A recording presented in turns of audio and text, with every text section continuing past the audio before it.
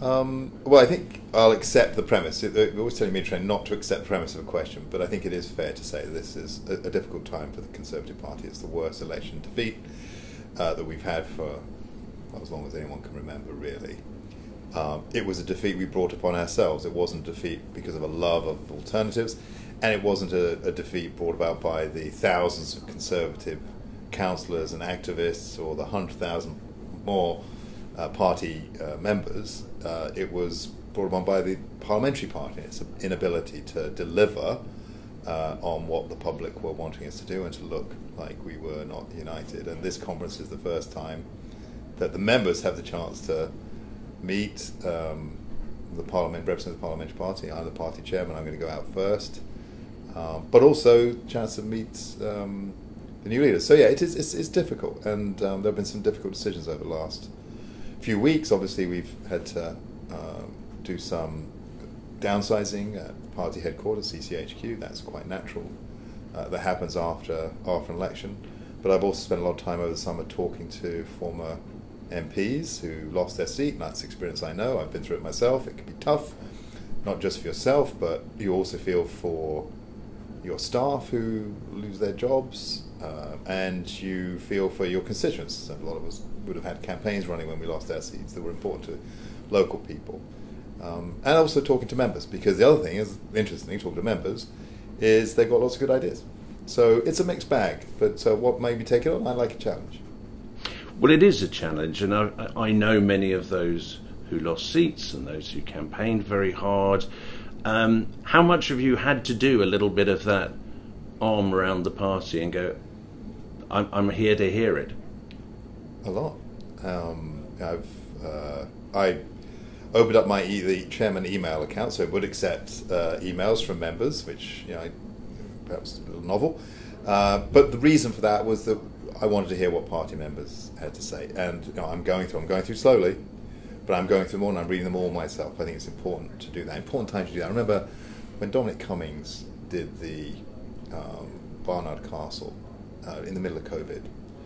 I remember all these wave of emails coming to me as a constituency MP, and I wanted to read them because I knew people were going to be sharing what they really felt rawly about. And this is a bit like that experience for our party members. They wanted us what they had to say. So I think it's important that as party chairman I read all of those thoughts and try and help former MPs. You've got to remember, there are only 121 Conservative MPs. There was no love for Labour, but we only ended up with 121. We're the only effective opposition in Parliament. Liberal Democrats aren't doing that.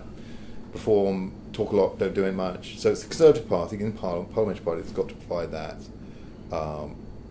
response. But we have lots of former MPs, very good people, and some great candidates out there who would still like to play a role in their local communities, doing some of those campaigns they might have been doing when they were MP, being able to speak up for Conservative values in their area, with a lot of knowledge of running ministerial departments in some cases. So we want to draw those people and bring the talents into the party, and that's one of the things that I will be doing after conference, which is making sure that in each of the regions of the country we have a group of people who are accessible to local associations to help with local campaigning, local media, helping with fundraising and membership, things like that. Lots of the candidates have already signalled that the structures, the processes, even the personnel of the party will have to change. You're working with lots of them at the moment. That must be hard as well for them and for you, but you also hear there is a degree of disappointment that it's not working the way it is. Yeah, I think people are talking about the party, professional party in that instance, although there are people talking about the voluntary parties too. Number of volunteers, the structure of associations, and that's part of the review process. Perhaps we can talk a bit more about that. But it's always good to hear opinions and viewpoints from leadership candidates. Of course, only one of them is going to be leader, but all viewpoints are useful to have. One of the benefits I have coming in as chairman now is, in my pre-political life, I was a consultant. I restructured a telephone company, a national phone company. I rescued an airline from bankruptcy and wrote a business plan to recover. So I'm all ears for ideas, but I think for all those ideas that the leadership candidates have, I will want to test their ideas against the same metrics I test other people's ideas to find out what ultimately is the most sensible step of reform to create or rebuild the party as that election-winning force, but with an eye on the next election and future elections. So that means more modern techniques. It means broadening our appeal to groups who share our values but aren't part of the active base of the Conservative Party. It means opening up to new generations of Conservatives and trying to challenge that age issue that in the last election was so significant for us. So yeah, we need a professional organisation that feels comfortable with the techniques to win campaigns that are ahead of us, but also a professional campaign that can support the voluntary party reconnecting with the country we want to represent. Let's have a chat about the review. I guess there's a process there. We need to go through a process of reviewing, and then you get people come up and go, I don't need a review to tell me what happened. Well, we do I know what. Right. We do need a review. And first of all, the right way to start a review is to look at the other reviews we've done and see, well, in those reviews, and we had one by Lord Feldman in 2015, we had one by Lord Pickles in 2017. So to look at what was recommended there and have we implemented them, or did we not, and other good reasons why we didn't. So part of that is input into the review. Part of it is the input we've got speaking to former colleagues, people who stood in the election, their thoughts of what happened in terms of national campaign messaging, what was happening in terms of local support, what was happening in terms of asking candidates to move their campaigns from A to B, what was happening on the selection of candidates. Lots of feedback, as you might imagine, on all those topics, so that will feed into the review. And then getting some external viewpoints in to the review. We've already got perspectives from the Association of Conservative Peers, excellent report. They called it Project Phoenix. I've read it. I've spoken to members of the House of Lords, get their viewpoints from it. That'll feed into the review. But we need ultimately to have a group that's going to synthesize all that, reach out for more perspectives, and then decide on all the various recommendations they make, which ones make sense, and then to oversee the implementation. One of the concerns I have sometimes with reviews is we ask some people to come together, provide the review, and then they all go away, and nothing gets done. So with this review, I want them to stay for a while to oversee to have authority for a period of time, so they can oversee the implementation of the recommendations that we have. So I'm pulling together a team to do that and be announcing that later on Sunday. What are you going to be telling people? What message do you want to really land to them, given we've just described how people might be in a certain mood as they arrive? Well, that's important, the mood that people are in when they arrive. Remember, this is the first time that party members will have had direct contact with the parliamentary party, which, having read through a lot of emails that members say, they're saying, it's on you guys, right? So, and I'm the party chair. So I'm going to be that person. And so it is important to recognise, for me to recognise that strength of feeling. And I don't think, some might criticise being, self-indulgent, navel-gazing. I just think it's respectful to people. We are a proud political party, but we're the most successful political force in the United Kingdom, probably one of the most successful political forces everywhere else. This has been a terrible blow. And we know it's just one part of the party, or largely one part of the party, that brought it upon us. Now, many people feel it's recoverable. We know that some voters are already getting voters' remorse, buyer's remorse for the election. So the first thing is, I think, is to take that level of concern of members seriously and address some of the points that they have. And so a large part of what I say will be doing that.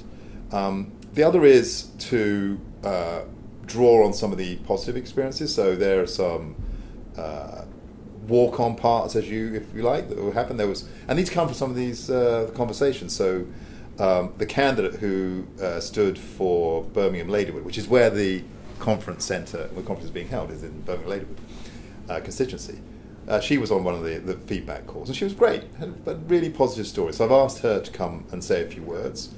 And then there was on another call, there are a couple of candidates from up in the northwest who stood, one in a seat that I think we would define as challenging at the best of times, and another who was in a marginal seat. And when they were talking on the call, they talked about how they worked together and how they found it a rewarding experience. So I want them to come and share some of it. So it sets the fact that, yes, there were problems in the campaign, how it was run, but we also, as is always the case, a general election is also 650 individual battles, and there are some positive outcomes from that. So a lot of the speech is going to be about that, and there's a bit about the review and letting the conference know a bit more about the review.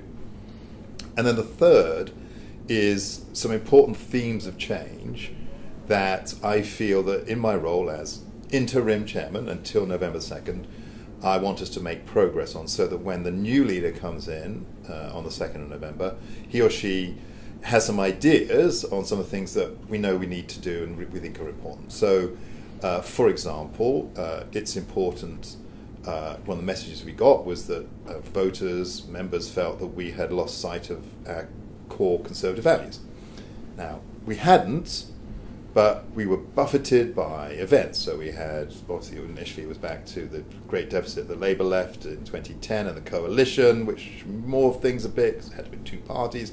Then we had the Brexit issue, which divided everyone on another set of issues, and then we had COVID that came in, and then the costs of paying back the cost of COVID.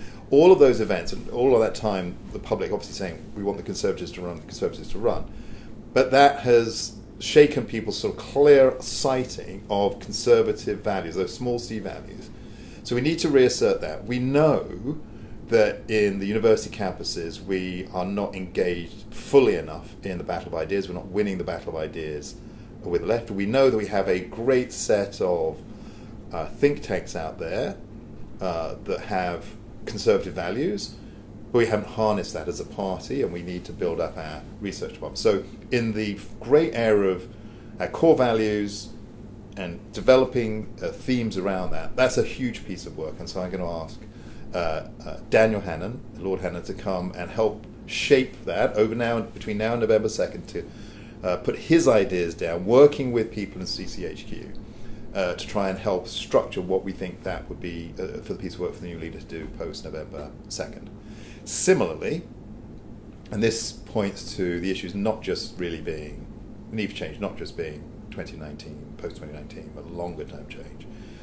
You know, I think if we're honest, the Conservative Party has been asked to lead this country because we were, for many, many decades, stitched firmly into the fabric of our nation in all those little organisations and towns and villages and cities across England, Scotland, Wales and Northern Ireland. And through no particular reason, no one's fault, over the last 2 decades, my observation would be that we've allowed ourselves in some important ways to become unstitched from that fabric.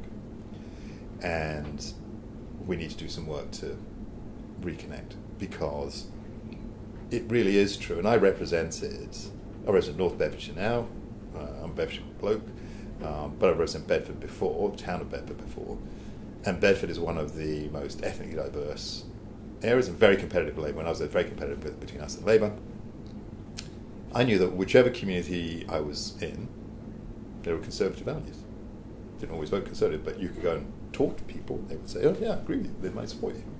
Similarly, I set up a community business school. I'm a free market person, I believe in capitalism, I believe in enterprise, the spirit of enterprise. And I set up this community business school. We ran it on 5 Thursday evenings in Bedford. And I thought we might have 50 people show up. We had 300 people show up. And loads of young people. Because guess what? A lot of young people like the idea of starting their own business. They like the idea of creating things. They like the idea of putting their talents to work, yes, to make money, but mostly because they want to do something with their life. And an enterprise, free markets, contested, that's the best way to harness that. So I want us to do something on that. So on this idea of connectedness, how we reach out, all those different ways, I'm going to ask Penny Mordaunt to come and help put some of that together. She connects so well with people. That's my observation as an MP, where she talks with, connects with people. I know a lot of people like her as well. So let's see those two put some ideas in. There's other things I'm going to do, as I say, I think more on training and development, The Conservative Party, I think, is a fantastic talent development machine. We never really harnessed it in an effective way, but we can do more on that. So lots and lots of things, I think, in terms of the third part of speech that will be what, if I'm talking technically, I won't say in speech, but we sort of strategic sprints. So what can we put on these strategic areas of change together that looks like it can be an effective plan of action to help us put ourselves in a position to be once again that willing political force that we can present by November the 2nd to the new leader. And that's what I'm asking Daniel and Penny to help me with. And I'll get some other people to help with some other things too. And I think what it seems to be is an answer to one of the questions that I get quite a lot privately is, I'm concerned we're not done burning yet. I feel like there's still some things to work out. And you're saying, my view has been, and I've written it on ConHome, I'm not sure you've got that luxury. You've got to get up and you've got to do this. You may poo-poo calls to unite, but you don't really have the luxury of choice not to. Is that fair? Well, look, I definitely agree that there's no point just sitting around and just moping in a corner. I mean, it is important to address that, but that is the start of then what are we going to do about it? And unity comes when you show that you have a clear direction, that you're good at putting people to work, that people are enthused by that work, and that people come on board with what they want to do. And I think people will like the idea that we're going to become much more active on our campuses, that we are going to be positive about conservative ideas. I think people are going to like the idea that we're going to be extolling the virtues of free enterprise again, that the idea that you take a risk and get a reward is something the Conservative Party is going to declare positively, and that will be part of our outreach to connectedness, that we are going to take the Conservative message to all different communities and to all different ages and all different parts of the country. And to, being a member of the Conservative Party demonstrates that you care about democracy. It demonstrates that you believe in your country. And so let's get more people to join the party and part of that, or find affinity with us in a way that makes them feel that they're part of what we're trying to do. That's how you get unity, being positive in the direction. You say, you absolutely agree, you can't just sit around tending to your wounds. You have to patch up your wounds, get up and get back into the battle. I have to ask, would you like to carry on doing it after November? That's not a decision for me to make. I tell you how I look at this.